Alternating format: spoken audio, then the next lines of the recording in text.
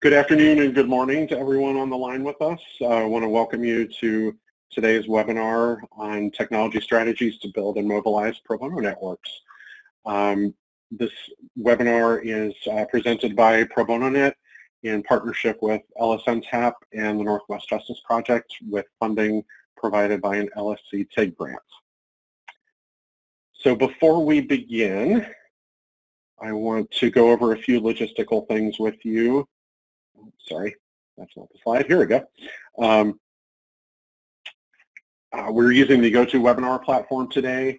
As attendees, you have a control panel on the right-hand side of your screen, like the one shown on this slide. You can minimize or maximize your control panel by clicking on the orange arrow at the top left of the panel. Most people's control panel is set to minimize by default, and you'll just see the small toolbar. Instead, if you need to expand that, just click on the orange arrow to get it back to the size where you can see all of the tools.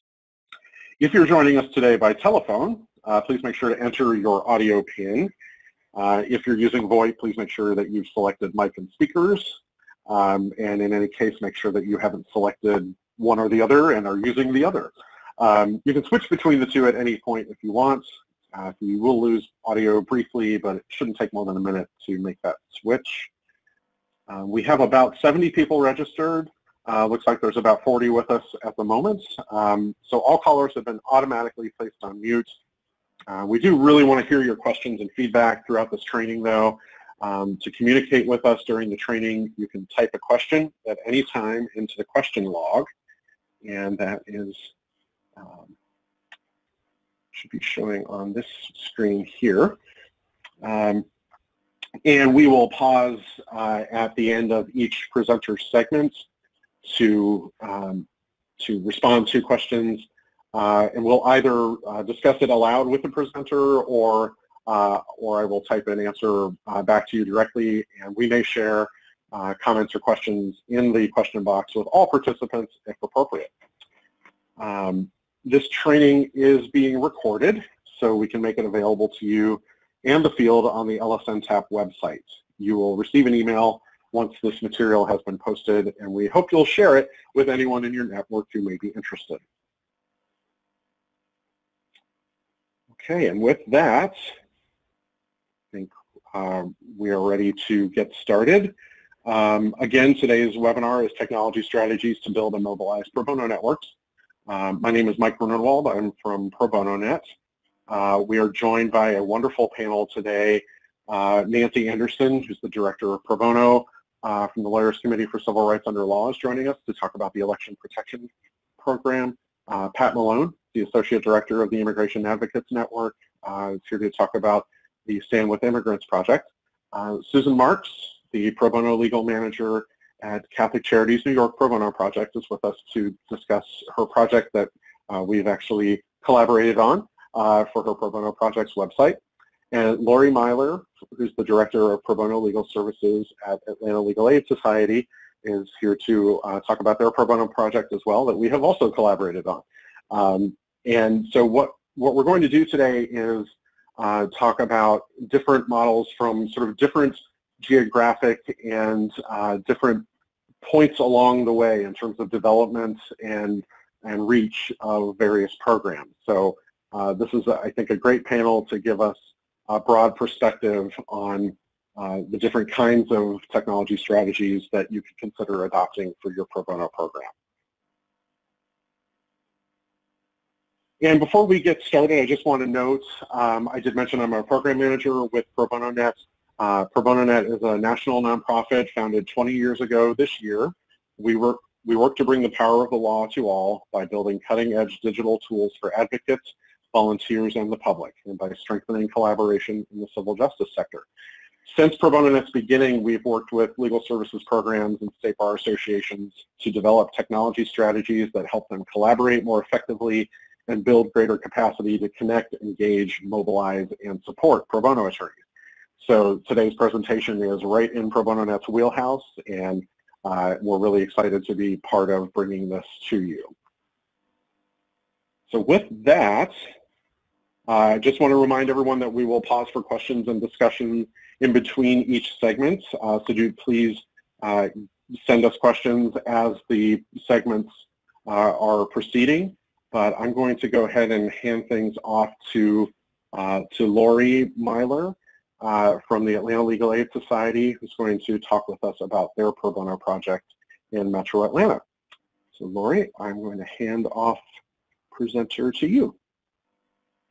Thanks, Mike. I am going to go ahead and share my screen.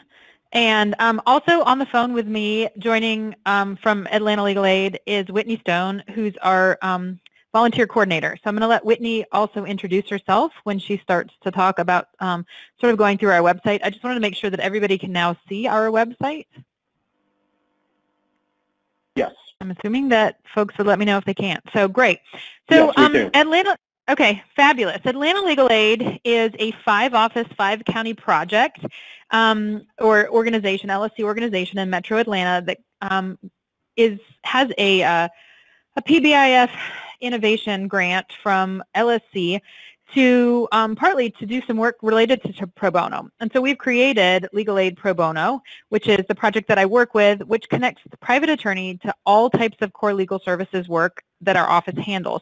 Pretty much the full representation case placement is handled by pro bono coordinators in our offices, while we work out of my unit on limited scope and brief service large-scale projects, and then direct representation projects for clients that are served program-wide. So we have a full scale of pro bono things that we do. Now, historically, pro bono was pretty decentralized at Legal Aid. And so in 2017, we rebranded ourselves and basically went from Atlanta Legal Aid with multiple offices throughout Atlanta to one centralized program. And along with that, we shifted our focus and developed a volunteer website in connection with Pro Bono Net that basically is dedicated just for volunteers. And so it's legalaidprobono.org, and it basically has 3 core functions.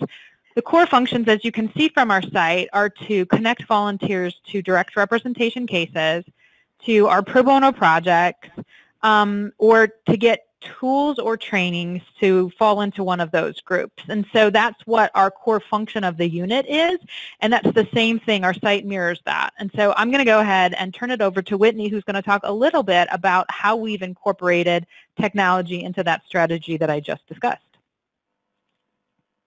Okay, hi everyone, this is Whitney, and I am the volunteer coordinator here at Atlanta Legal Aid. So I do a lot of our graphic design, marketing, and web design. I work a lot with our technology to kind of encourage volunteers to get involved in our work. So we have used a lot of different technology as part of our pro bono strategy. We're trying to reach more volunteers. Specifically, we're also trying to reach a lot of non-attorney volunteers. And so we are trying to use technology to be able to enhance our ability to do that. So we have a variety of different tools on our website that we're using. Laura's showing right now the About Us page, which just gives more information about who we are, how volunteers can get in contact with us, how they can volunteer, and then we also have a lot of clients who do kind of fall into our page, so places to kind of direct them to the right spot as well. We also have our neighborhood offices page, which, because we have 5 separate offices, 5 county offices, each office has specific volunteer needs and specific things that they want in volunteers, and so each of them has their own pro bono page that they can use and update on their own so that they can add any special projects and any events that they're doing as far as pro bono goes to their specific page. So that just helps kind of also with volunteers who specifically want to work with one of our specific offices. They can go to this page and kind of learn a little bit more about that office and find volunteer opportunities there. We also have our tools and training page. So one of the main goals of our website was to be able to train volunteers to kind of remove a lot of the administrative burden of training volunteers that pro bono coordinators have. So there's a lot of training and that we have to give volunteers. So one of the purposes of the site was to connect volunteers with resources so that they could be trained prior to starting volunteering, or throughout the process they could find training materials that they need, resources, anything like that. They can kind of get access to that on their own, or we can direct them directly to our site. Another strategy that we're using as far as technology goes, we are trying to get the word out about our work and about what we do and about our volunteer opportunities. So we send out monthly emails that you can see right now to all of our volunteers. And we also do a lot of social media and marketing as well. So that's some of the technology we use to try and encourage our volunteers to get involved in our work and do place cases, and to advertise like training opportunities, things like that. We use social media and email as part of our technology and pro bono strategy. So we also have our calendar tool, which is one of the most useful tools for us because it allows us to centralize all of our training and events into one location so that volunteers can easily see when there's upcoming clinics, when there's upcoming CLE opportunities, when there's upcoming training. They can see it all in one location. Because we have the 5 separate offices, each office has their own specific training that they do, and so having it all in this centralized location makes it a lot easier for volunteers to be able to attend training, attend clinics, and attend any of our events. Then we also have our cases tool, and we use this to be able to place cases, specific cases, with volunteers. So this tool allows a volunteer to come and review a case. So they can log in, get a little bit more information about it. They can contact someone about it if they're interested. They can see the time commitment, and then they can review the case and accept that case. They can also filter based on county.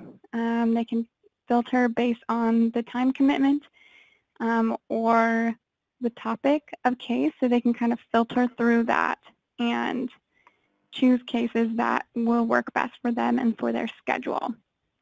And then we also have our Get Involved page. And this page we specifically created because we had so many non-attorney volunteers who were reaching out to us. And so we wanted a place that we could send them without having to explain every single project to every law student that contacted me. It was really, really helpful to be able to have a page where we could just direct them and they could find opportunities related to what kind of volunteer they are. So for example, we have our law student page, and so this lists all of our volunteer opportunities for all of our law students. They can click on the little pictures and get more information about those specific projects. So instead of me having to explain every single project that we have for law students to every law student that contacts me, they can come in here and learn more about the projects and then tell me what projects they're interested in. So I will typically just send, if a volunteer reaches out to me, I'll just send them directly to the law student page and say, which volunteer opportunities interest you? And then I can kind of direct them based on that. But it saves me a lot of administrative time, and it's just a great way for them to get more information about our volunteer opportunities. We also have our library tool. And this tool has a lot of helpful information for all of our volunteers, a lot of our resources. We also have our website training videos. So that's another technology tool that we've been using is videos. We have videos that explain how to use the website. We have videos about a bunch of different legal topics, so they can come in here and watch these videos, and that saves us time as well because they are able to quickly just watch the video on their own instead of us having to explain how to use the website to them as well. So that's a very helpful tool that we use and a helpful technology that we've been using as well. And I think those all of the various types of technology that Whitney described has been really integrated in our core strategy. So we'd like to be able to allow, we want volunteers to get trained. This website allows us to connect them more quickly and easily to the training materials. We want volunteers to be informed about our work. That's what this website is designed to do, is to be able to find about sort of the depth and the breadth and the scope of the work that we are doing, who we serve. And so a lot of the features on the website support our core work that we're engaging in this unit anyway. And so one of the things we wanted to sort of talk about as well is just challenges that we've encountered with our technology strategy, just because if you're thinking about putting a site together or launching into new technology, it's always good to kind of consider some of what may be the roadblocks. And so one thing that we have found out is that even though we have so much information on here through our pages, going to the various pages on the website, this is not going to replace the core functions that we have. This isn't going to replace a telephone. And so there are going to be times when we're still going to have to get in touch with our volunteers to place cases. We posted one here today. The client, and I'll clear my filters. But this client needs assistance at mediation with a contractor who did not finish promised work. It would be great if this case, if somebody's looking on the website and they take this case, but it's not necessarily going to be the only strategy we employ. So I think of technology as a supplement to what you're already doing and not necessarily a complete replacement. Whitney and I still spend a lot of time onboarding volunteers independently. There's just going to be folks that are not going to accept the technology as readily as other ones. So I guess my caveat there is technology is only as useful as the users who use it. Not everyone likes technology. Also, staying tied to your goal when you have a lot of competing interests can be tough. When we first started our site, if you notice now on our projects, we have 21 projects. We started out with projects for almost everything, and we realized that perhaps volunteers had too many options and we were going too narrow and folks were getting lost. We'd rather connect them to a bigger area of law and then filter them through that to the right opportunity from there. So we've worked on sort of trying to capture every potential user out there in the interwebs to sort of saying what are our big selling points that we want to work with and trying to advertise to those. So those are a couple of challenges we've encountered with the technology strategy. And then along with that, I wanted to go ahead, Whitney and I wanted to make a couple of recommendations for other programs looking to use technology as part of their pro bono projects. One thing is really to scope the project well. We knew right from the start that we wanted this three-paned homepage to be able really to draw folks in and immediately place them with work. And so we've had to really continue to think through that and work with Pro Bono Net on what that looks like, how we can make sure that we're really staying tied to that mission and not lose sight of it and, sort of go down the path of appealing to every single, user out there. So that's one thing, really scope it well at the beginning. But be flexible, because during the process you're going to come into challenges, and what you may think would be a great feature doesn't end up actually working out that way for the user. So we had some feedback about the fact we originally did not have a neighborhood offices tab, and folks basically the feedback was, I want to know how I can volunteer in my neighborhood office. And so we worked with Pro Bono Net to make sure that that was one of the core functions of the site, is to get people connected to volunteer locally. So that was one of the things that we did. So we were flexible there. And then really be mindful of who's going to maintain this site, who's going to take care of it after it's launched, who's going to make sure that you're posting cases, who's going to be placing the cases, who's going to be adding new users or approving new users as users come onto the site. Maintenance does take energy and resources, and because you've invested so much in the site, and we really find that it's a great vehicle to showcase our work, we want to make sure that it stays fresh and dynamic. So think about who's going to take ownership over that after you are done. And Whitney, I know you had a couple other tips that you wanted to provide. Yeah, so the one thing I wanted to add was that you just need to know your audience and know the people who are going to be using your technology. So you don't want to spend your time developing technology and creating a website or any other technology for like volunteers or users who aren't going to use it, because that's not a good use of your time. So you need to find out useful information first before you start developing technology. So through surveys, focus groups. We also use Google Analytics So for example, our site, only 2% of our users are seniors. And so I'm not going to spend a lot of time developing pages for like senior attorneys. We have a page, but I'm not going to spend a lot of time working on this page because I know that there aren't a lot of senior attorneys who are using our site. And we also, for example, Google Analytics has kind of told us that 40% of our users are using their devices to access our site. So we want our site to be mobile friendly as well. So that's like another important consideration is you just need to kind of know your audience, know how they're going to be using your technology, and kind of know who they are so that you don't waste your time developing something that's not going to be useful. So I think we're ready for if there are any questions, Mike. Yes, that was great, Lori and Whitney. Thank you. There a couple of questions came in. One from Deborah Hansen. Did a company create the training videos for the volunteers, the training videos that you have on your site? No, we did all of that in-house. We found that if you have somebody that's pretty good with technology in-house, you can go ahead and develop those. We've used some free to pretty, I say, relatively inexpensive. Whitney can probably comment on the price. Technology to do that, and if you find somebody with a good voice that can do voiceovers, basically you can just go ahead and record some information about the site, or we put together some presentations and then went ahead and made them into slideshows and recorded them into videos. The videos we really thought were a great way to launch the site, and it's also a way to keep volunteers engaged. And so on our social media strategy, Whitney may post on LinkedIn next week, here's how to use our cases tool. Are you looking for a new case? Here's how to use our cases tool. Then maybe later in the month we may go ahead and have a short video on how to do the library. So it also gives folks an opportunity to see the site and not necessarily, and I think that video technology, if you're running it in your social media campaigns, grabs more audience and allows folks to stay longer and engage more. And so it also allows them to see parts of the site. If they're not necessarily navigating the site on their own, they're going to learn about the site through those videos, but we did them all ourselves.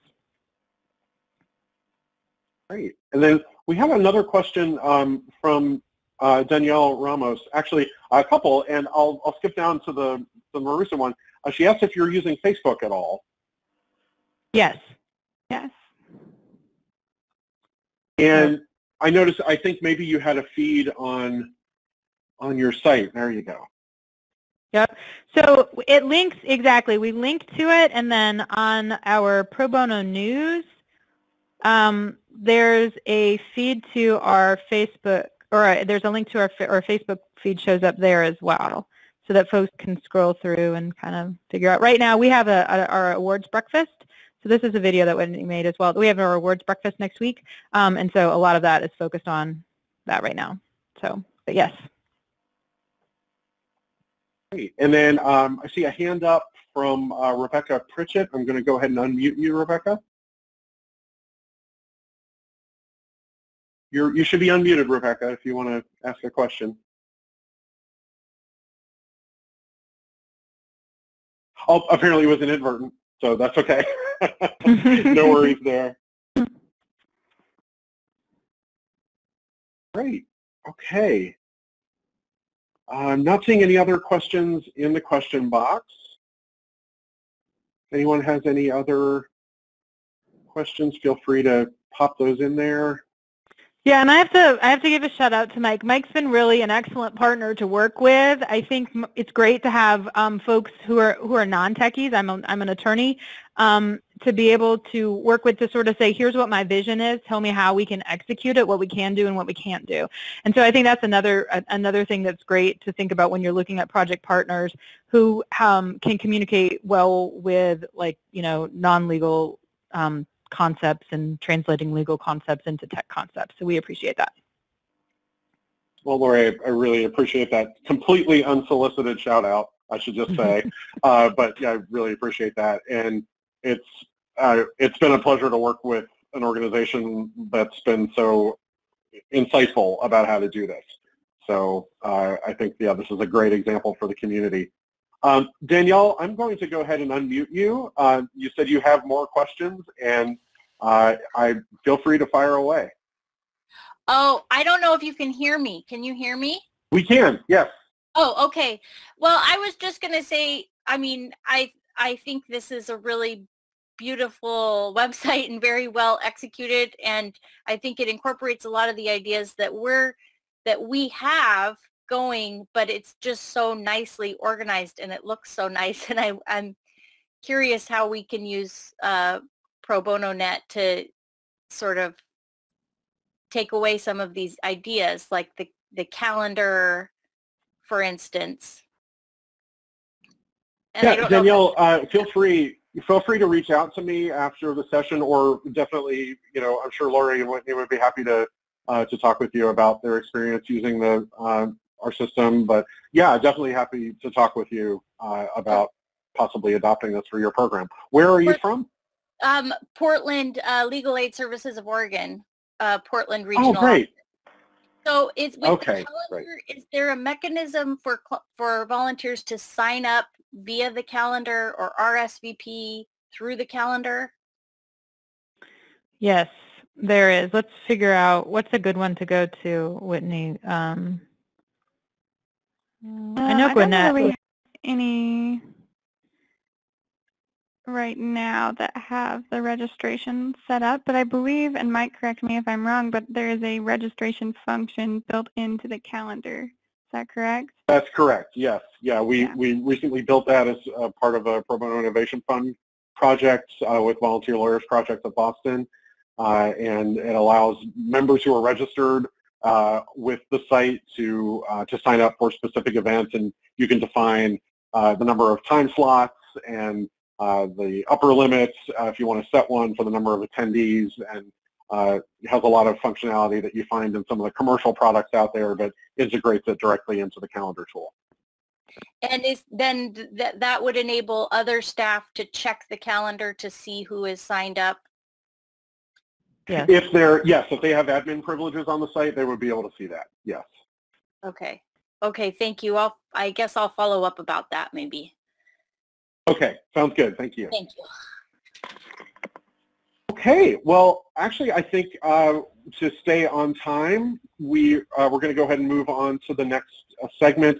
I saw that there were a couple of other questions in the question box. Lori and Whitney, if you're able to respond to those, that would be great. But I'm going to, at this point, hand things off to Susan Marks from the Catholic Charities New York Pro Bono Project, and she's going to give us an overview of her project in New York. So let me go ahead and hand that off to Susan.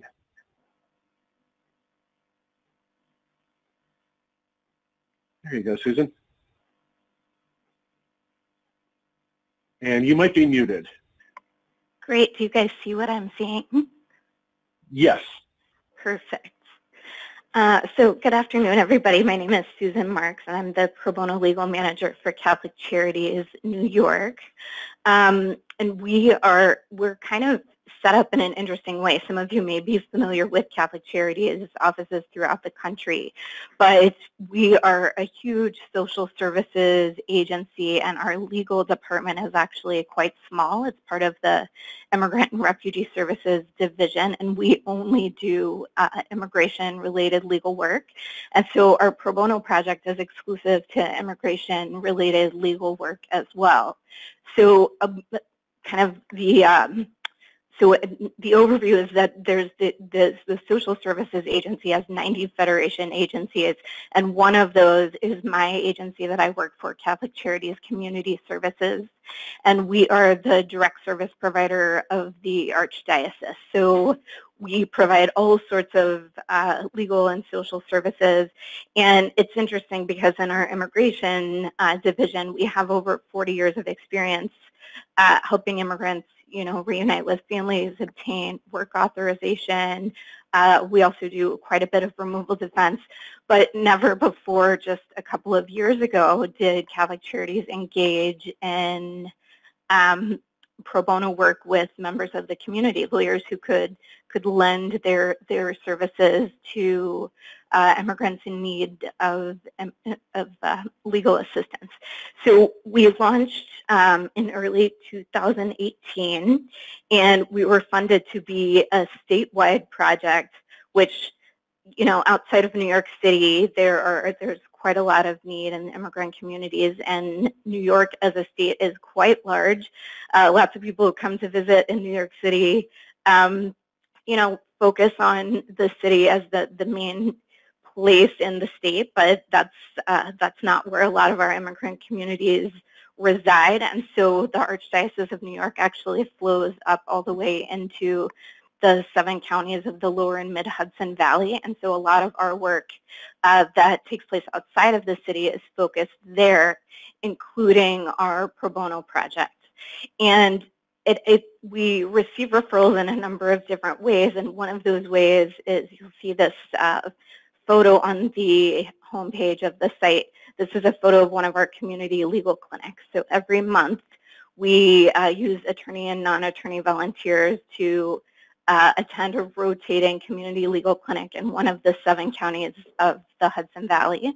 So we bounce all around, and we will take our staff up, but we also use about 30 volunteers for each of these events, and we're able to see about 100 people over the course of the day. And we do generalized immigration legal screenings and are able to identify people who may have some form of relief through that project.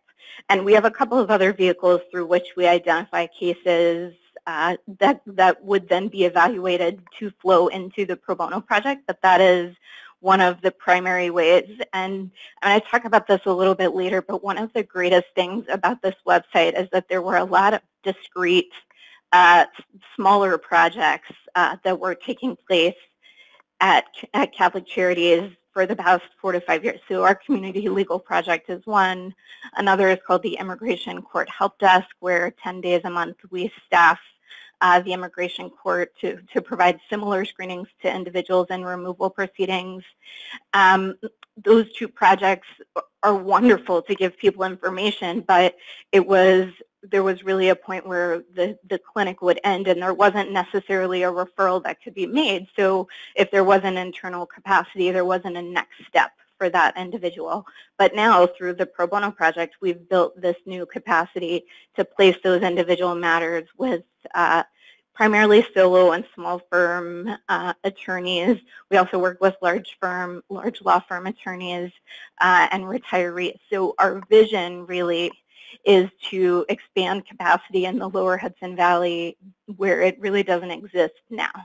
And I just give you all of that background to sort of have a lens through which to look at what we're trying to do with this website, because the main goal of the website is to be able to really refine our remote supervision so that when we can go beyond the Hudson Valley to beyond parts of New York where we can easily drive to, up in the North Country and Buffalo and near Albany in the capital region, that if we are able to engage pro bono attorneys who live in those communities and want to represent individuals in those communities, that we can help facilitate that, and we can also help with the mentorship that is required for this type of work because it is so complex.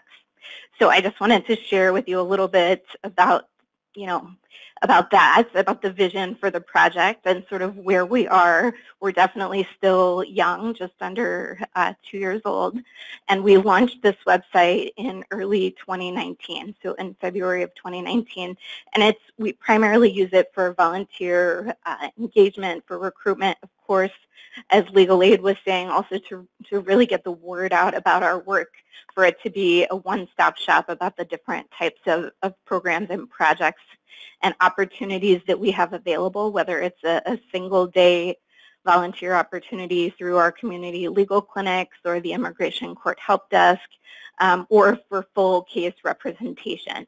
And so what I'd like to do today is to walk you guys through the website, which was also built in partnership with Pro Bono Net, and it's just another example of how you can use their out-of-the-box but highly customizable solution to build a website that is really perfect and tailored to you and to your programs and what you want to do with it.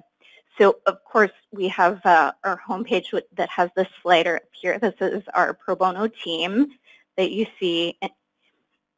And then if you scroll down a bit more, this is just our first opportunity to speak to our volunteers. So we want to tell them why. Like, it starts with you. We want to tell them why this platform exists, that it's for them, that we really designed it in a way to give them the tools that they need to be competent and effective to assist in their pro bono representation. So different buttons that can take you to directly to other spaces within the site. You're able also to see new cases that have been posted. I actually posted a few new ones this morning. You can sign up for our email updates here. And then this section right here directs to the Catholic Charities New York blog, which is separate from Catholic Charities Community Services, but connects us with the larger agency. So we wanted to have a space that would connect us with the agency as well. So here, of course, is pretty typical information. So information about our pro bono project. There's our larger team. We talk a little bit about how we are organized here, just so people can understand sort of where they are. One of my favorite sections actually is our Meet the Team. So we really wanted to show people who we are, talk to them about the work that we've done previously, and how we're engaged in pro bono.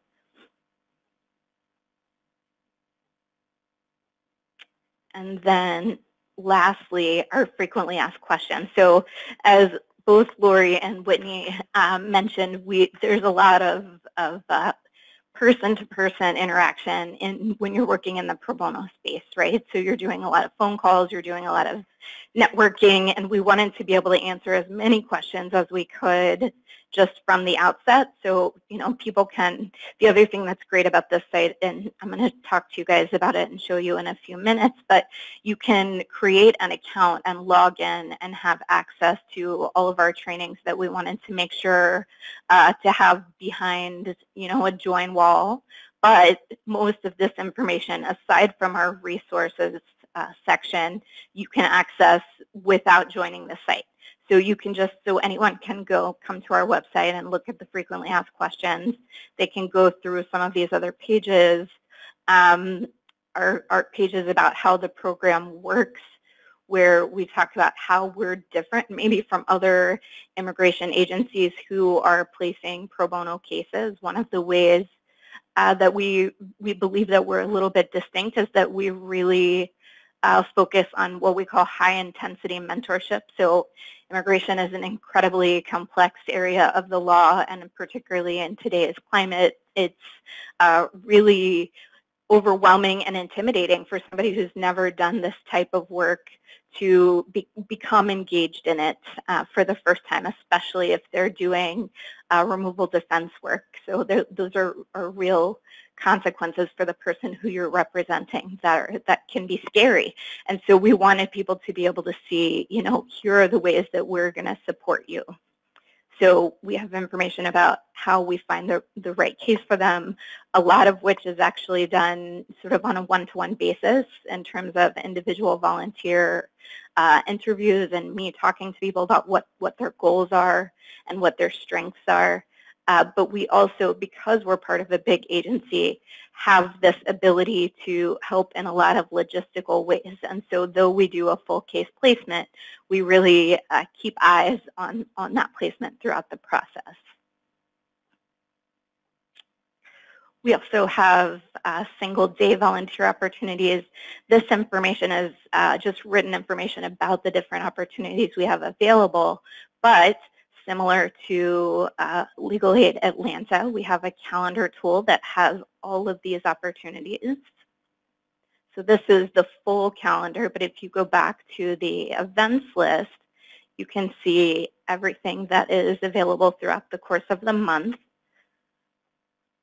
So here's our community legal clinic that we do once a month, the 10 different days per month of the Immigration Court Help Desk.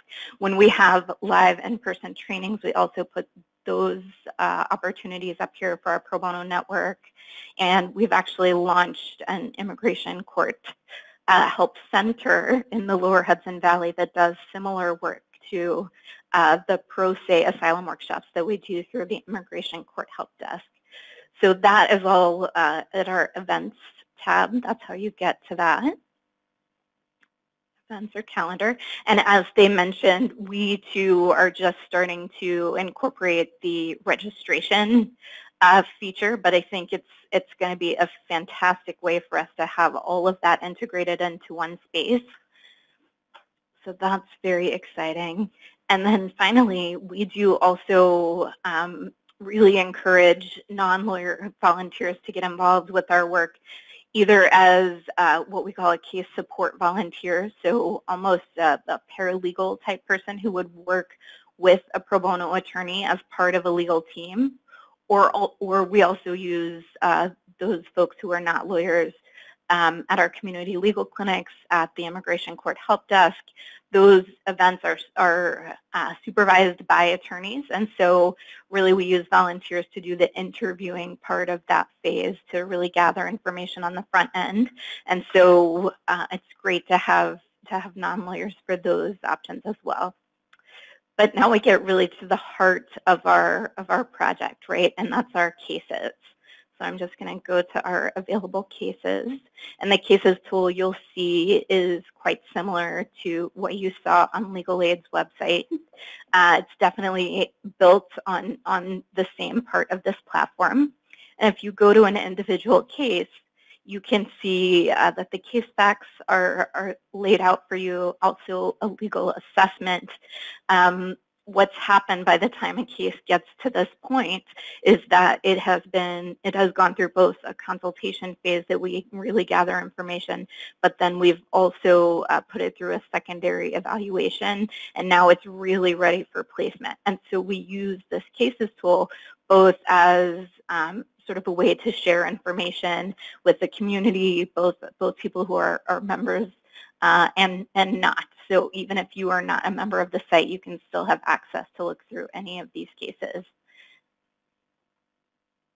And then finally, just want to highlight our resources section. So I'm not logged in right now, so you'll notice that when I click on to enter the resource library, it's like, oops, no, you have to join. And that's just because we want to make sure that folks who are getting all of our training information, because we have lots of practice templates here. We have, it's not a brief bank exactly, but because we are working with pro bonos who really have never done immigration work before, we wanted to have samples. And so we've redacted everything that's on here, but just to show you what we've done here. We have a sample from an actual I-130 cover letter, which is required to file a family-based petition. So for any of our attorney volunteers who are working on a family-based case, they can come here, they can take a look at what it should look like, and then they can feel more comfortable that they actually are doing it right. But we also, of course, want to review everything that they have put together. So that's our site. In terms of what really has worked well, I mentioned this earlier, but having everything in one place is really very powerful because of the evolution of how these different projects have kind of come together underneath our pro bono programming.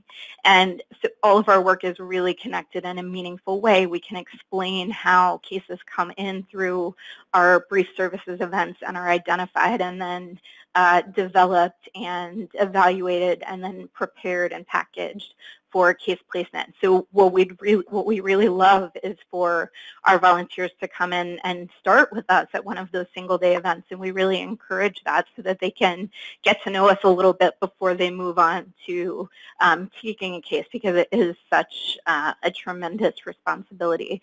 So I would say, our technology strategy is definitely similar to legal aids in terms of wanting to focus on reaching a wider audience, providing this comprehensive training space, which is a really huge draw for our particular volunteer profile, which is people who have never done this work before, and then just using the site also as a starting point to introduce people to the breadth and depth of what we're offering. So we also use email newsletters, similar to others, and just really try to reach people in a variety of ways.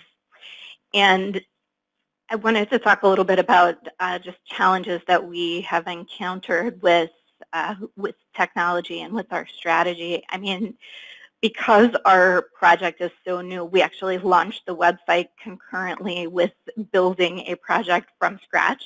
So we were really building our workflow in terms of pro bono case placement at the same time as we were working with Mike to build the project, which was probably, I mean, it was a strategic calculation because we were launching a new initiative, but as a result, some of the workflow capabilities of the website are a little bit different than how we have tweaked our actual workflow in response to issues as they arose. And so this is just one example of technology doing a tremendous amount to improve our process, to improve data collection, volunteer engagement, all of those things.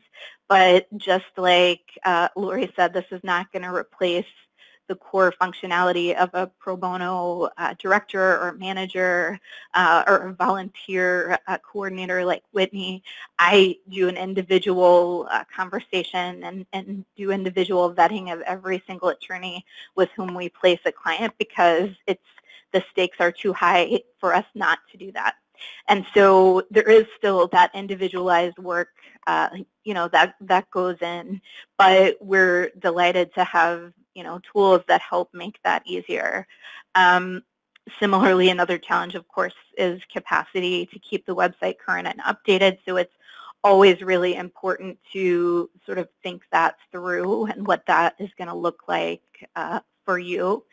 And in terms of recommendations for you guys who are here with us today, who are looking to use technology as part of your project, I think that at the beginning of any new initiative, my advice, based on our experience, would be to consider maybe a phased implementation, that if you're launching a new project, really launches the project first and gets its legs under it a little bit, but then has sort of a phase 2 where you are really incorporating technology after you've had time to test sort of your theoretical model and your hypotheticals.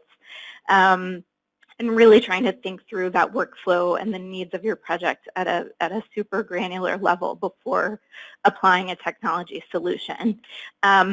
The department in which I work is called Special Projects, and the way that we work in Catholic Charities is instead of doing individual traditional one-to-one direct representation, we go out to where immigrant communities are. And we do that in a variety of ways, but one of our sort of main touchstones is really always being able and willing to iterate and adapt and change, and that we're not failing if something doesn't go exactly the way we thought it would. We're just learning so that we can tweak it and change it and do something a little bit different the next time. And I really think that this also applies to your technology tools and solutions. And Mike and Pro Bono Net were really fantastic to work with and continue to be fantastic to work with, despite the fact that our launch was, 10 months ago now. There are things that we speak about tweaking and making different, on a pretty frequent basis. So I'm happy to be able to share our site and our projects with you, and happy to answer any questions. Great, thank you, Susan. And I, again, want to add that was unsolicited, but definitely appreciate that. And, it's been, the feeling is definitely mutual. You've also been a fantastic partner with us working through this. And so, yeah, these kinds of partnerships are extremely valuable, and it's great that you're here to share it with everybody. We did have one quick question. I think we really just have time for this one question before we move to the next segment. From Paul Ochner, what percentage of your available cases get picked up by the website users? That's a great question, and it's actually kind of a tough one for me to answer because I really use it as a dual tool. There's sort of a three-pronged approach, which is the newsletter that goes to more than 300 people in our network, the website, and then also sort of just individual conversation by me, and I use them kind of all collectively. So in part, some of the cases that are on the website are there really to drum up placement opportunities and interest from people at a later time. So it might not be that specific case, but it is, eventually gonna be placed regardless of the vehicle through which that happens. So, I mean, in the end, it ends up being 100%, but I understand that that's not probably the best answer to the question. Great. Okay, well, if anybody has any additional questions for Susan, please feel free to put those in the question box, and I will make sure that those get passed along to her. But we're going to go ahead and shift to our next segment, and Pat Malone is going to talk with us about the Stand With Immigrants project. So Pat, I'm going to hand over the screen sharing to you. Great. Thank you, everyone, and thank you, Mike. Even though Mike and I are colleagues at Pro Bono Net, I'm going to talk about a site that Pro Bono Net did not make. So it will give you a different tool, and we'll talk about some of the functions and to some extent, the differences and what I had to get used to. So we're Immigration Advocates Network. We are 11 years old, part of Pro Bono Net, which, as Mike mentioned, is 20. And IAN, as we call ourselves, was created with national partners. We have a network of more than 8,000 individual nonprofit members and nearly 3,000 pro bono members. We don't do any direct services. We are our mission is working with partners and using technology to improve access to justice. We have a number of projects out there. Some of you may be familiar with these. The one I'm going to talk about today is Stand With Immigrants.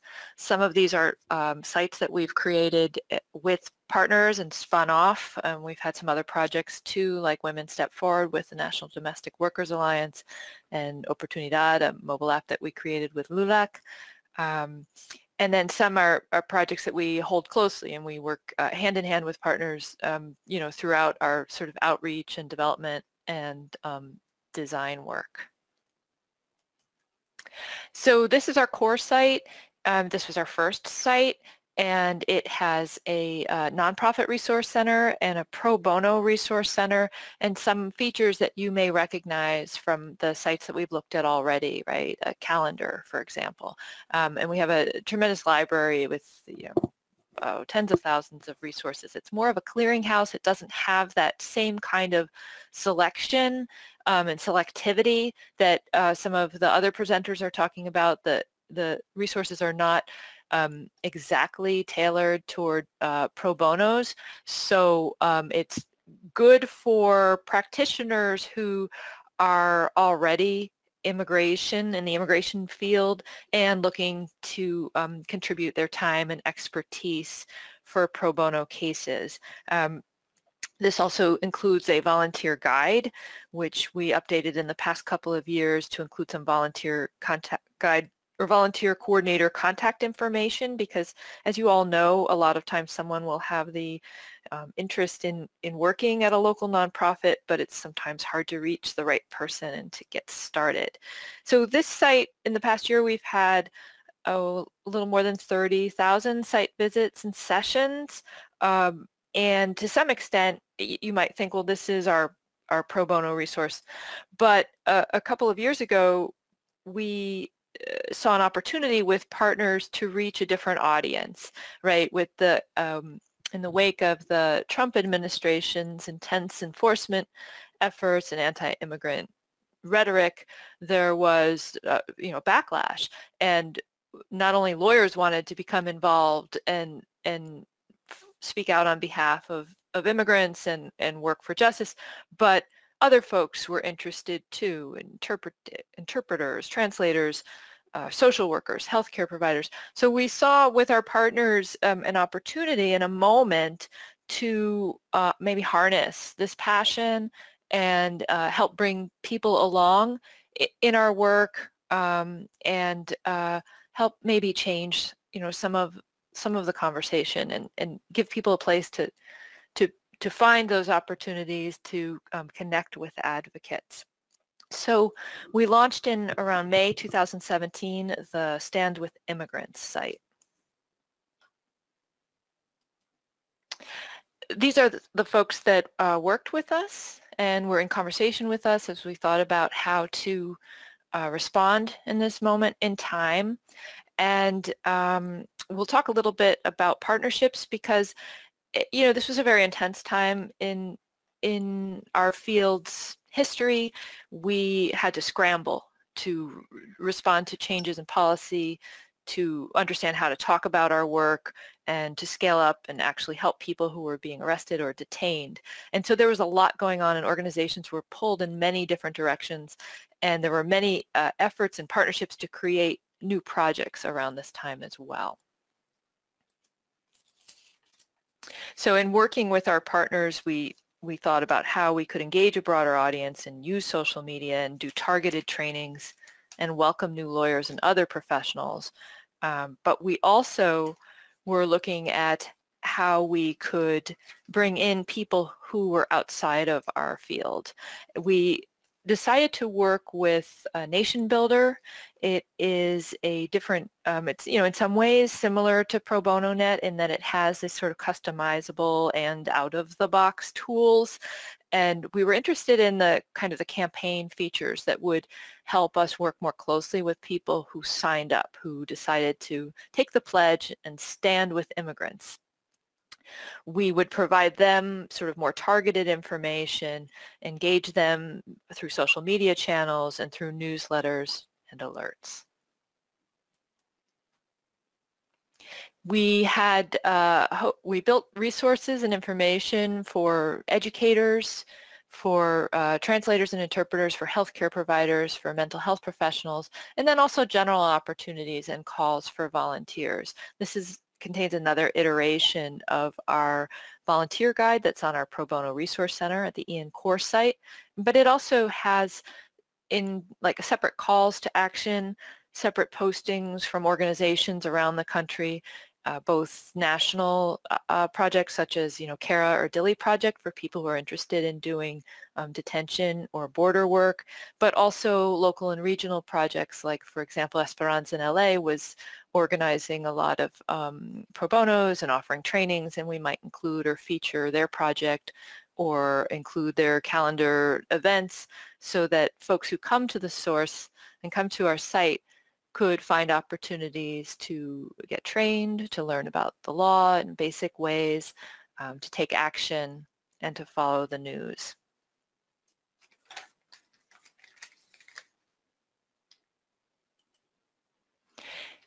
So, as I mentioned, we were using a different platform and strategy. It included these sort of links to social media, and there were ways in which we could sort out the pledge takers for communications. So while it was a national site, we could sort and send an email to New Yorkers, to alert them to some special training or event. And in terms of like how we were able to reach people, a lot of that depended on engaging with our partners and having them share with us the training opportunities and events and resources that they've created. Some of it was using social media, and I'll talk a little bit about sort of the limits of our success on Facebook and Twitter. And we also sent out regular newsletters to the folks who signed up to get involved, to stand with immigrants.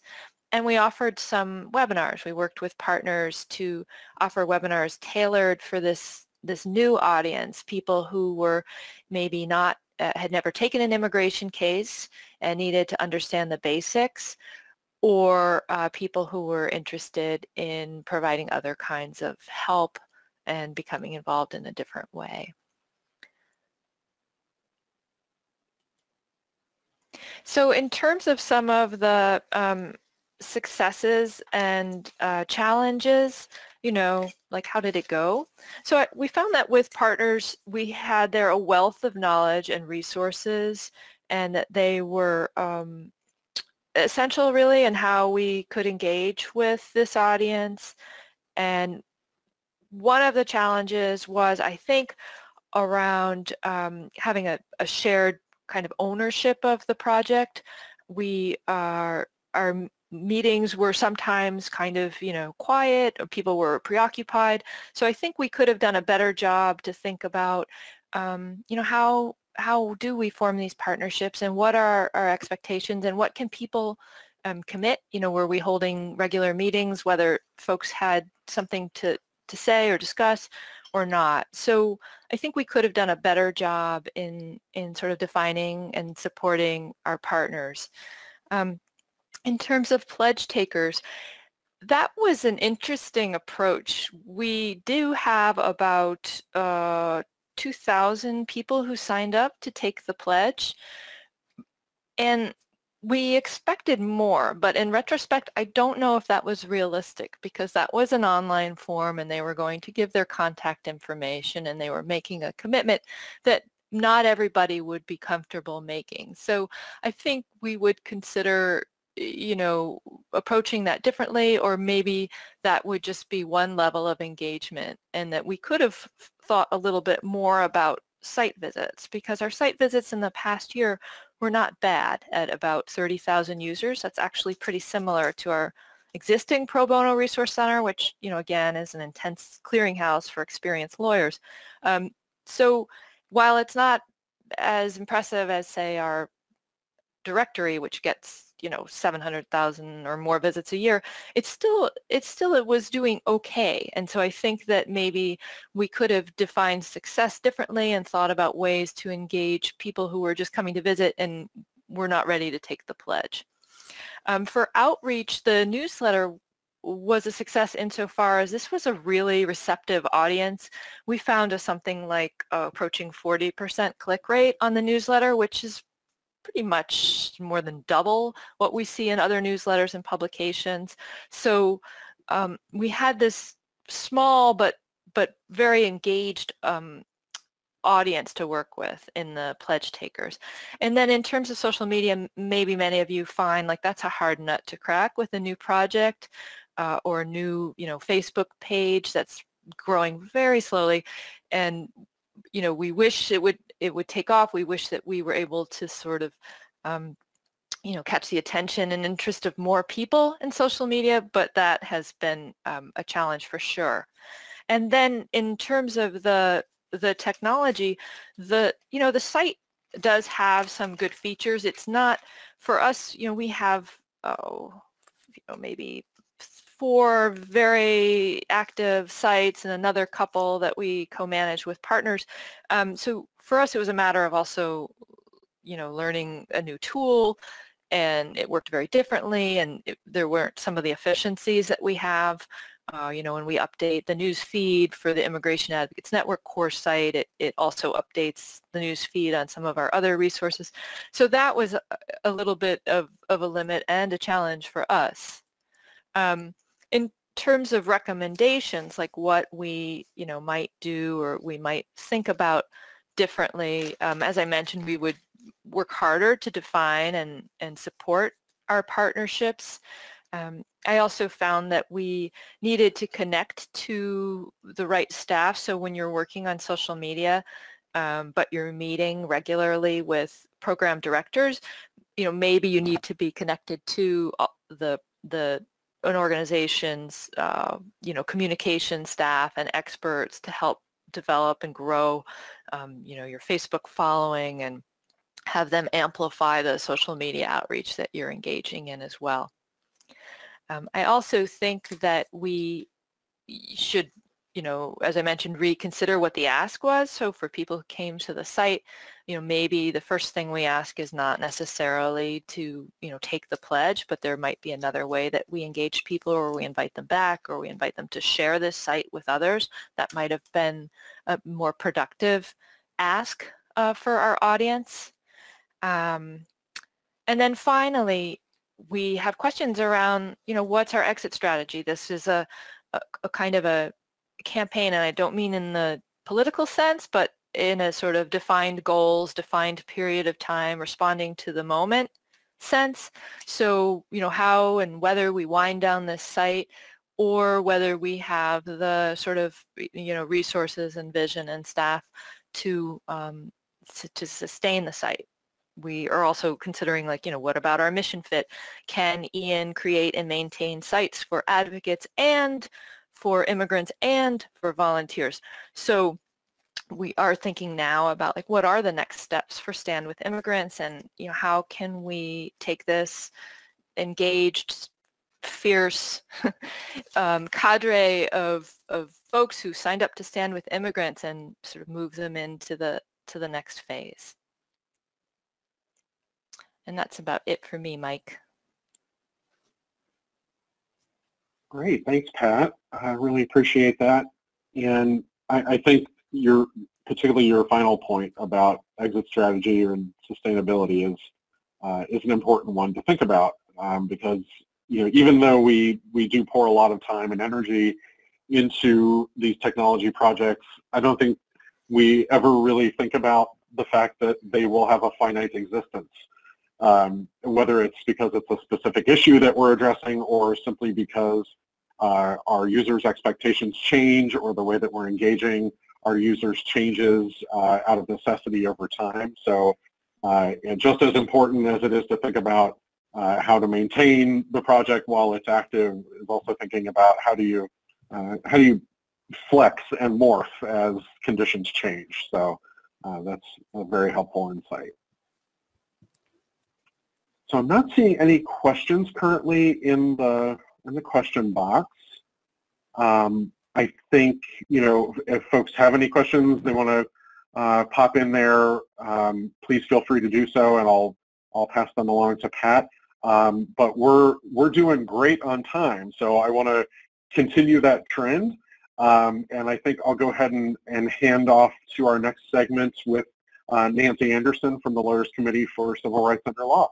And she'll be talking with us about the election protection campaign. So Nancy, I'm going to hand over the screen to you. Great, and I am going to try and show my screen. I am not, oh, there we go. Let's see if I can get this, oh, I don't need to see me. There we go. So hopefully you are now just seeing one of my screens as opposed to two of my screens. Although we use technology, I am not always the best at using it. But I am Nancy Anderson, the Director of Pro Bono, and I am with the Lawyers Committee for Civil Rights Under Law, a national nonprofit organization based in Washington, D.C., with the North Carolina office now. And we have a dual mission of to fight for civil rights and equal justice for all, but to do so while utilizing the pro bono resources of the private bar. We have been around for 56 years, and unfortunately we'll probably be around for another 56. But for this discussion, one of the main programs of the Lawyers Committee, among a variety of work that we do, is we are one of the lead organizations for election protection, which is the country's largest nonpartisan voter protection coalition, which consists of over, hundreds of national, state, and local nonprofit organizations, both legal and non-legal, as well as law firms and individual volunteers. It is a year-round program protecting the right to vote for individuals, but for this discussion, I'm going to talk about how we use technology in the build-up and the use of volunteers on Election Day. And that consists of, let's see if I actually wrote what it does in the next slide. There we go. On Election Day, it has primarily two things that we use technology for. It has National Voter Hotline, which is answered by trained legal volunteers. That hotline is active actually throughout the year, but on Election Day, we often have over 20 call centers in different locations across the country, including at law firms. We also have mobile field programs where volunteers are roaming between different polling places and are waiting at the election administration office to respond to any problems that are identified through the hotline or through other means. We have between 2,000 and 6,000 volunteers on Election Day, all those partners. So you can imagine just how important technology is to sort of manage the flow of volunteers, the flow of information, and also sort of the next steps and who is taking care of what. While it is such a large and somewhat unique program, I think there are definitely some takeaways that everyone on this call can have from our use of technology, even if it's just the fails that we've had and trying to learn from those. So again, even though this is somewhat unique, I still think it will hopefully be useful to folks. So we use technology for 4 to 5 primary reasons. One is the National Voter Hotline platform. The second is the volunteer management system. The Our Vote Live, which is the tracking the calls and the issues that come in through the whole election protection program. The training platforms for all the volunteers and all the levels all the way up, including, you know, leads at call centers, captains who are in the field. And then we also use technology for other means. So the National Voter Hotline platform is, we pay a lot of money to use this, so it's not like this in particular is an option for a lot of folks. But it is great in that it allows routing of calls from across the country to the various call centers depending upon the area code of the incoming call. And this is relevant, and I would love it if something like this was created, say, for responding to natural disasters where there was just one phone number. But if you have a 202 area code and we've chosen those calls to be routed to a call center in DC who are trained on DC law, they're only getting those calls. So that is just fabulous. Of course, now with cell phones, it's a little bit trickier, but folks do have the option to reroute themselves. This platform allows for a wide range in call volume, to 5 calls probably today to 30,000 on Election Day or more. The other great thing is you can turn off a phone when a volunteer gets up to go to the bathroom. I remember in 2004, we didn't know how to do that. So like you would have someone poised standing there to take over the phone when someone needed to take a bathroom break. And then we also have different phone numbers that allows us to partner with other national groups and have call centers in other languages, including Arabic, Spanish, and a variety of Asian languages, which is great. And in 2020, God help us all, we're going to be having texting capabilities so that voters can text us with their questions. So another thing, actually, I guess that we do use technology for is that we do get a lot of voicemails because at times we're past capacity at midnight.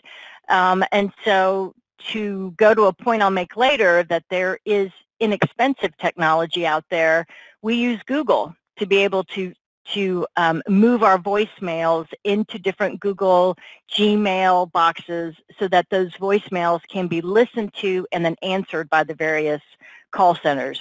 So nothing fancy, just good old fashioned Gmail accounts. And it actually has worked out quite well. So the next mechanism through which we use technology is for our volunteer management. With 2,000 to 6,000 volunteers on any election cycle, you can imagine it is tremendously difficult to both schedule those volunteers as well as get their training scheduled. And this is an area in particular where we have failed many times. It is particularly challenging because We have field programs in 30 states and various locations in those states. We have call centers in, let's say, 10 states with multiple call centers in one city. In some of those locations for the call centers, there's multiple days the call centers are opened.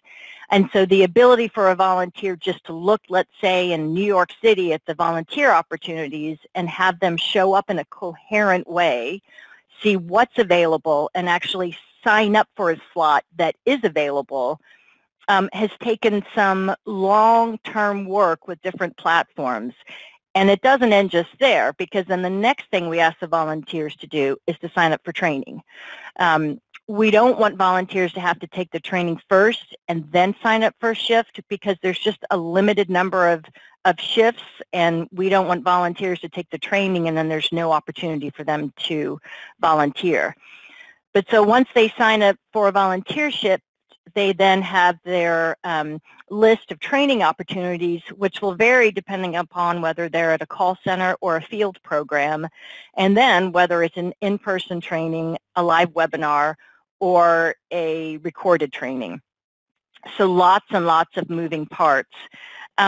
And then on the back end, we wanted our partners to be able to download those who are actually volunteering or attending a training at their location, either for security reasons or because to get folks in the building, or because they're managing the field program and they need to slot people into different shifts.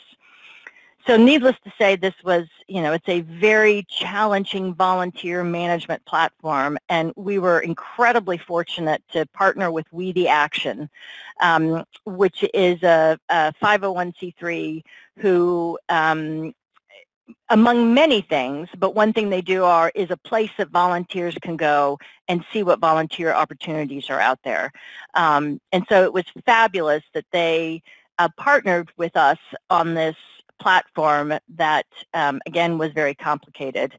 And for those of you out there, I definitely recommend looking at their website and seeing if they may be useful for you for posting your volunteer opportunities. I think they are really quite successful in reaching a large number of volunteers across the country. So I'm very happy to do an unrequested plug for We the Action. But this here is just, some screenshots to show you, the variety of shifts that are available, the call center, the field program, the locations, and then how volunteers can sign up for a training, and then these reminders and emails they get once they've signed up for a shift. The third way we use technology is to track all of those phone calls and issues that come in. So we've created an online management system where volunteers enter information online regardless from their location. It's searchable by location and issue. You can limit access depending upon location so that the call centers in DC are only seeing those calls that are coming in from DC. And that's useful because we need those folks to monitor them to respond to any bigger issues that maybe other folks aren't seeing. And this information is used for a variety of reasons, including advocacy, litigation, but also just to make phone calls to the election administration office to try to fix a problem on election day. And this is a dashboard that we used working with Google, I believe. And so here again was another way of using some free assistance. I believe Google has a program where their employees can volunteer to help nonprofits on a variety of tasks, and we got a couple of folks to help build a dashboard so that folks could scroll and click on texts and see the number of complaints that are coming in and whatnot. And I know I'm rushing through all this because then I want to get to the highs and lows of using all this technology. And then we also use technology in various platforms to provide on-demand training and live webinars. We have online toolboxes for call centers and programs so that, again, a call center in DC can have this one link where all of the materials and all of the information that they need for their volunteers is in one place, including the state FAQs, the voter registration lookup link for that location, and whatnot. And then, of course, last but not least, we have our 866 Our Vote website, which has various resources, including an interactive state map for individuals and voters to look up to get information about voting. So a lot of platforms for a very large national program. But some of the things that we've learned over the 15 years of trying to use technology, and some of this will be, I think, a repetition from what you've heard, and some of this everyone already knows. But first and foremost, I think that we're all learning in the day and age of smartphones and how everything looks so pretty on our phones and so simple to use. You know, everyone has really high expectations of technology. They expect things to work well, to sort of meet everybody's needs, but we know that tech costs a lot of money to develop, and so when you have that great game on your phone, or maybe the app for your bank, that companies have spent millions of dollars to develop this technology, or maybe hundreds of thousands of dollars, but certainly none of us have that. And so there's always this balance of trying to find the low cost or free resources to build the technology that you have, or what kind of money do we want to spend. And certainly one thing that the Lawyers Committee has learned is that we've often opted for the cheaper route, and then we got what we paid for. Now, fortunately, there are these grants through LSC and partnerships with Pro Bono Net and We the Action that now are giving organizations some more options, but that is it's a difficult balancing act of trying to figure out, you know, how much we should pay to get something that actually works. One of the other challenges for us is that, as I was very quickly going through everything, our technology needs were actually really pretty complex. But at the same time, we asked for these platforms to do too much, and as a result, they sometimes didn't work because we overcompensated and wanted them to do everything. Our big joke internally now is, you know, we kept asking for the Porsche or the Lamborghini. We should have just gone for the minivan. You know, the Honda minivan is a good, sound car, and it meets your needs. We don't need the Lamborghini. And so that's something else to keep it in mind, you know, really figure out what you need and sort of, you know, stick with that and try not to get all the bells and whistles. You will have failures, you'll have hiccups, and, you know, I have found one of the best things is just to apologize over and over. We had the hotline go down on election day, so we had 700 volunteers trying to answer phone calls, and for 2 hours, there were no calls. You know, we had challenges with our volunteer management system.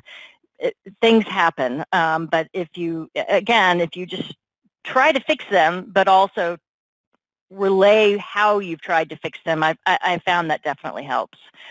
If you're building something out, it's going to take a lot longer than you expect, so test, give yourself time to test.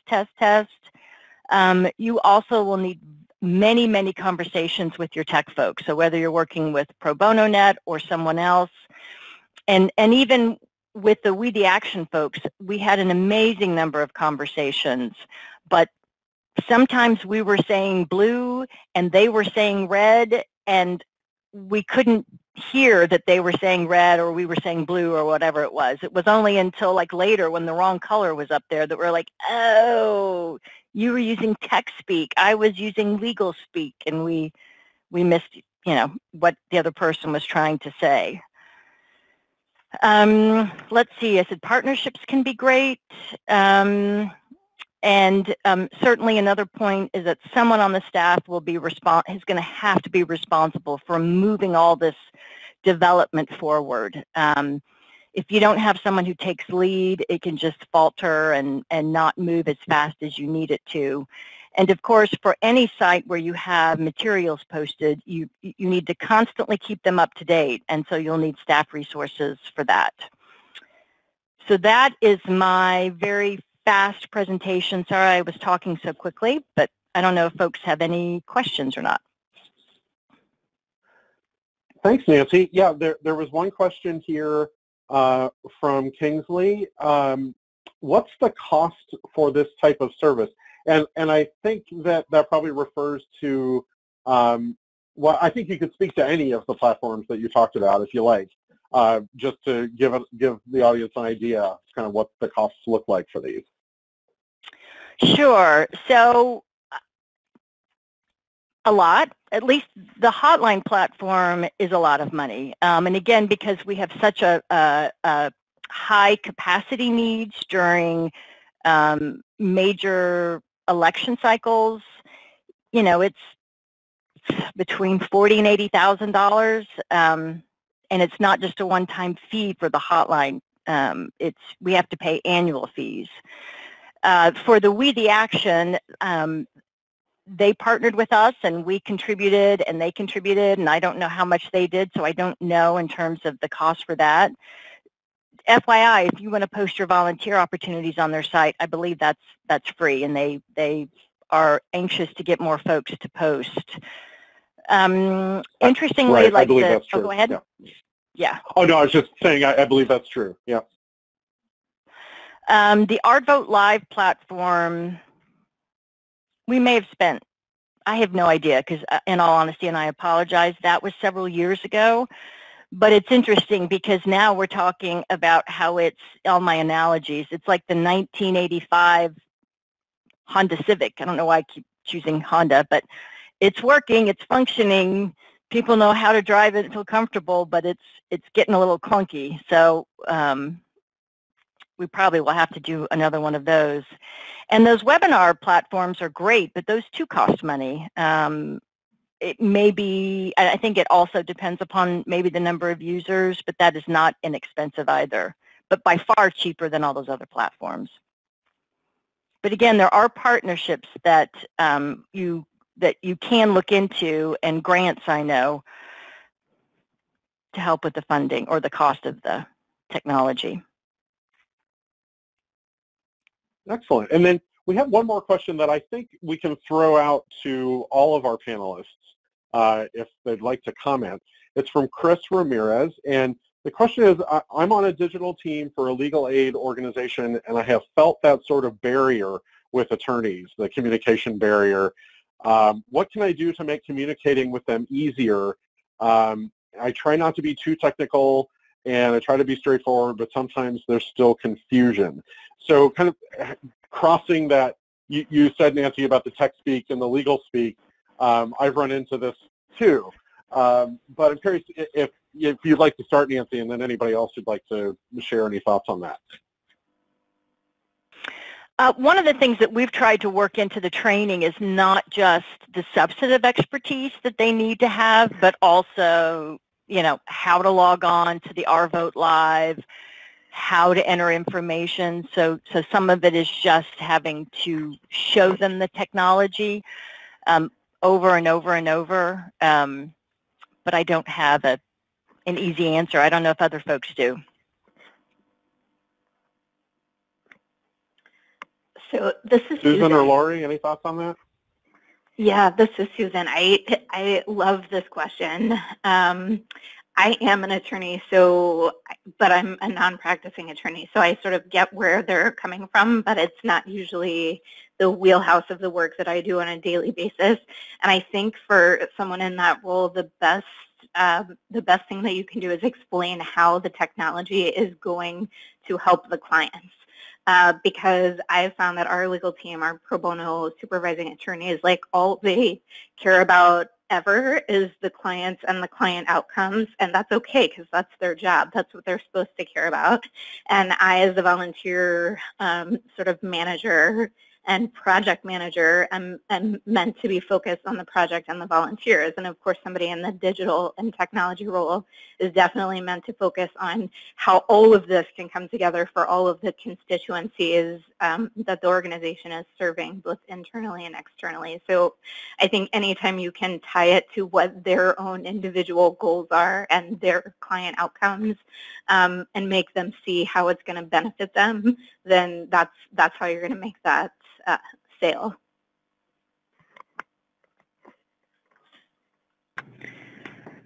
Yeah, this is Lori. I also think that anytime that you can sort of bridge the gap with graphic representations of like mock-ups of what you want, or just graphics in general, I think that we have found that just data, you know, it doesn't necessarily mean like legal or non-legal. I think just trying to convey your message, and I guess I'm assuming that that's sort of what it is, those types of concepts.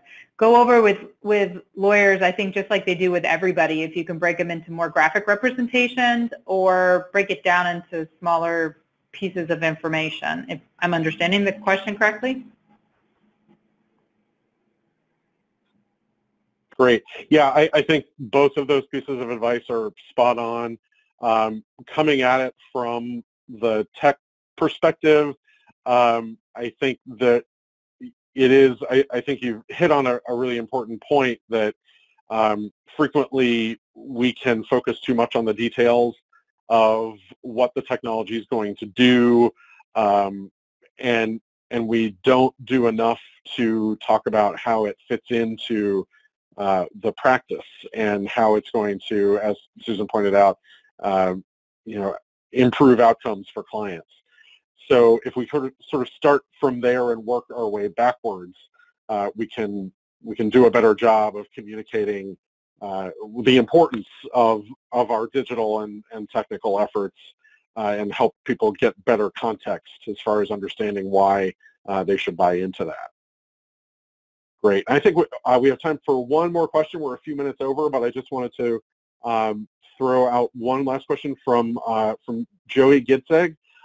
Question is, can you discuss web accessibility for various technology uses on virtual platforms? Accessibility for screen readers, what about captioning for videos?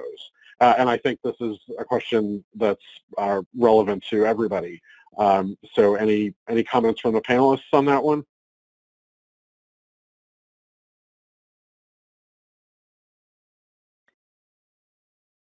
It's definitely something that we've thought of. We just haven't, I don't think, incorporated it yet, just because of the cost. Mm-hmm. Yeah, and I think since Lori and Susan are both using the Pro Bono Net platform, I can speak to that as well. It's something that we have worked on at various points when there has been funding for specific projects, and we actually just completed a comprehensive review of our statewide website that's a public information website platform on law help, but the Pro Bono Net platform hasn't been reviewed for a while, and so I think that's a continuing challenge because it's very expensive to get the consultants on board who are needed to do that work, not to mention the development work that's necessary to implement the changes. Good news on that, though, is that the more that we do this work, the closer to the surface it becomes as we think about how do we implement a particular design or how do we implement a particular functionality. It's becoming more and more prominent in our thought process about, well, we need to make sure that that this color scheme is accessible, or we need to make sure that this functionality is compatible with screen readers. So I think it is something that's definitely on our radar. The main challenge is funding, and I think funders are starting to become more sensitive to that, and we're starting to see more movement on it, but I think there's still a long way to go. Great. Okay. Well, we have run over. I think that's probably fine, given the quality of the presentations today. I want to thank all of our presenters for sharing their knowledge and expertise on this subject. And just showing on the screen is a slide with everyone listed, as well as our email addresses. So please, if you have follow-up questions that you would like to discuss with us about any of the projects that we've talked about today, please, feel free to reach out to us. And I think this is a great example of how we work well in this community, is sharing our knowledge and experience to benefit everyone else. So thank you to Nancy and Pat, Susan, Lori, and Whitney for spending the time to go over their projects with us today. Really appreciate it. And thank you all for attending today. There is one more episode of the PBN LSNTAP webinar community training series this year. On November 13th, we will be doing a presentation on building a rights-based approach to user data privacy and security. So if you'd like more information about that upcoming webinar on November 13th, please see the lsntap.org website. And finally, Sart, who actually wasn't able to join us today from LSNTAP, I'm sure is happy to get your feedback on this webinar, and you will receive a link. All attendees will receive a link for a survey, so we definitely would value your feedback on this and other episodes in our series this year. So thank you all for joining, and please enjoy the rest of your day.